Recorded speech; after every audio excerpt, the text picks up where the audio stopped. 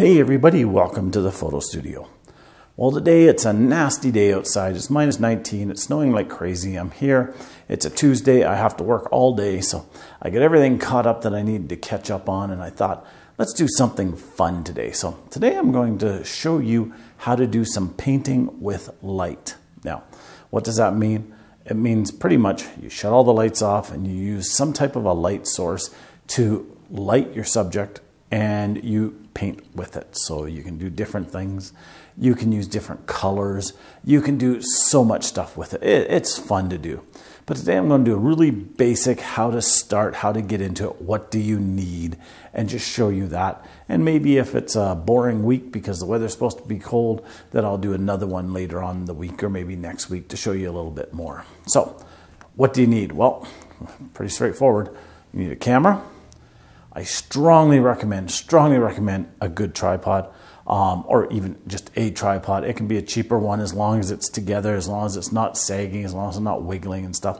There's not wind you have to worry about. You're inside. People will say, well, can I set down a table? Can I do this? Yeah, you can do all that, but a tripod just is so much easier. You can aim it. You can just so much easier. The next thing you need is a subject. And today for the subject, I am using some woodworking that I do, bottle of wine, a couple glasses. I've set it onto a black background that I have here, onto a table. You don't need a special table. This just happens to be one in the studio. A messy studio at that because it's full of frames and everything like that. So I've got that set up. I got my flashlight, pretty basic flashlight, LED flashlight. You can see there, it's got bright, it's got dimmer, and then it's got off. You can move the beam, you can concentrate it more, you can spread it out wider. Pretty straightforward, pretty basic. Camera setup, I've got the camera composed so that my subject is within the picture that I want. Always take a picture before you start painting with light. Just so much easier when the lights are on to make sure that it's all set up and arranged and everything than to try to do it when the lights are off.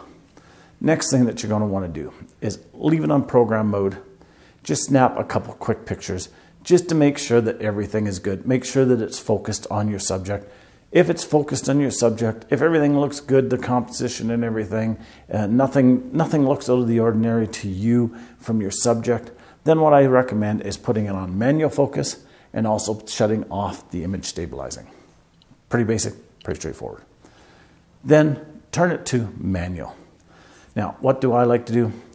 I like to use as small as aperture as possible, so that's the highest number possible. On this lens here, which is a 24-70 f4 lens, the highest number where I'm set at is f22. Then I also turn it to 30 seconds. 30 seconds may be too much for you. 30 seconds may not be enough for you. The good thing about 30 seconds is that most cameras out there, you can set to 30 seconds. Now, I'm using a 5D Mark IV, which I can actually set for all different times, but I'm setting it up as if it was just a normal camera, if it was a 70D, if it was a Rebel, whatever. Manual, 30 seconds, f22. ISO, you want to turn your ISO down as low as possible.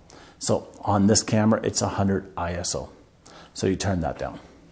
Now, everything is set up. Everything's ready to go.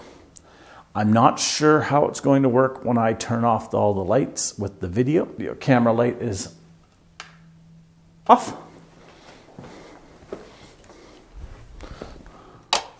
Room lights are on. Use your flashlight so you can find your way back in. So here I am here. You can see what my light does with the video camera, how it's lighting it up here. This is what you're basically going to do when you're taking a picture, is you're going to walk around it and you're going to take some pictures while you're lighting it with a flashlight. Now, you want to keep your subject away from a wall. You want to keep your subject away from everything so you can walk around it.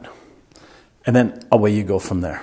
Now, with this flashlight, I have two intensities. I'm going to turn it down just so that it's not too bright. And then I'm going to take my first picture. Now, I'm hiding the light so it doesn't show. And I'm going to take the first picture. There's the picture. And now I'm going to go and paint with the light. I don't want to stay in one spot too much. because otherwise you get what's called burnout, and it just burns out your subject. So I'm moving around, hide the light so you can't see it when I walk behind. Come to this side and paint a little bit more. Come over here and do a little bit more painting. And I am done. And if we're fortunate, the camera shuts off now and we get to take a look at the shot that we got. So that's the basics of painting with light. As you can see, I'm back here sitting in my office. I did about 30 minutes of video, but because it's video, you don't get the effect. It looks like the same thing every time. Somebody going up, going like this, coming back, looking at the picture. It's only in the still picture, the longer exposure, that you actually see and you actually capture that light. So I'm not going to bore you with the video of it, but that's the basics of it. Now, some suggestions. First one is always keep your flashlight moving. You're painting with light. You want to keep it moving. Gives a smoother look. If you hold the flashlight still and the beam is hitting your subject for a long time, it'll just burn a big white mark on it. And you just won't get any nice looks to it. It'll just be white. Now, the other thing, don't aim your flashlight at the camera, because it'll just give you a white blur on the picture and it'll just ruin the picture. Aim the flashlight down, aim the flashlight up, aim the flashlight from angles, but don't aim it directly at the picture. You also want to create the narrowest beam that you can. On this flashlight, it actually zooms in and out, so I can get quite a narrow beam. If you can't get a narrow beam on your flashlight, tape some paper around the end of it, and that'll create a narrow beam. The darker the paper, the better, because then you don't get the bleed out from the paper. Why do you want a narrow beam? Well, you want to light your subject, the object that you're painting. You don't want to light the entire room, because if you light the entire room, you're just going to get a muddy background, or you'll see stuff in the background, and you don't want that. You want to just light the subject. Now, I just used a white background in my studio. And generally, when I do it, I'm always shooting vertical. But because of the video that I'm doing, I have a wider view to occupy. So I'm shooting horizontal. So it looks like I'm shooting quite a big area. But when you're shooting a subject, you can just concentrate on that subject and work with that. If you can't get a dark enough background for any reason, or a clean enough background, hang a sheet or a towel. The darker, the better. Dark blue, dark red, anything like that to absorb some light. That will work as well. If you notice that you're seeing a lot of light around your subject, that's probably because you have light bleed coming in from windows, coming in from doors. You want this to be as dark as humanly possible. Do it at nighttime if you have to, but even street lights will affect the look. And get to know what's there. I shoot a couple pictures without doing anything, just to see if the picture is bright, if there's stuff coming in. And here at the studio, there's actually a French door behind me, and the light from the waiting room comes in. So I shut the light off in the waiting room, but still a little bit came in, but it wasn't enough to really see it. If you're getting the extra light that you don't want, shorten the time that you're doing this. I did them at 30 seconds. I think I did a couple at 20 seconds as well. But if you have to, shorten it down to 15 seconds. Problem there is 15 seconds isn't a lot of time to run around and do your painting. If you have somebody to help you, it may help, because they can hit the button. You can start painting right away. But 15 seconds is really pushing it. I find between 20 and 30 about the right amount of time. Any longer than 30, and I find that my flashlights and everything are just way too bright for it. But again, you could definitely put something over the end to reduce the amount of light. Now, speaking about that, a few good things to put over the end. I think I already mentioned one is you can put a Kleenex over the end, paper towel. Put an elastic band over it. It'll reduce the amount of light coming out, soften the light. You can put a J-cloth over the end. That'll actually give it a bluer light. If you want to add colors, you can use plastic bags that have colors on them. You don't have to go and buy filters or gels or anything like that. You can put a bread bag over it, and if the bread bag has yellow on it or red on it or brown on it or whatever, it'll add that cast to the picture.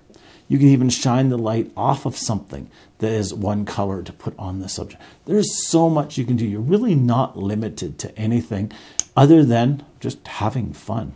Now, I did some pictures. You can see here, I'll pull one up here. I did a bunch of pictures. I did the one that you saw earlier, and I really like this one. But then I decided that I'd like to add something a little bit more to it. So I did a little bit of arching to it. I like that. It looked really good. I've got a bunch over here, and I picked 4 that I really, really like. The one, the arch, just runs over the picture a little bit too much because I was shooting horizontally and not vertically.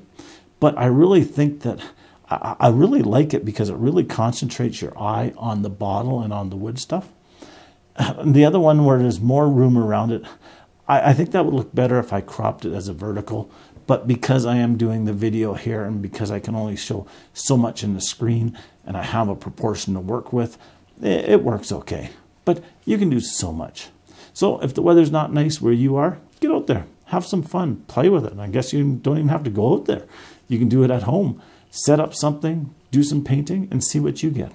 Let me know if you've tried it in the comments below. Like this video and subscribe to my channel, and we'll talk to you next time. Bye-bye now.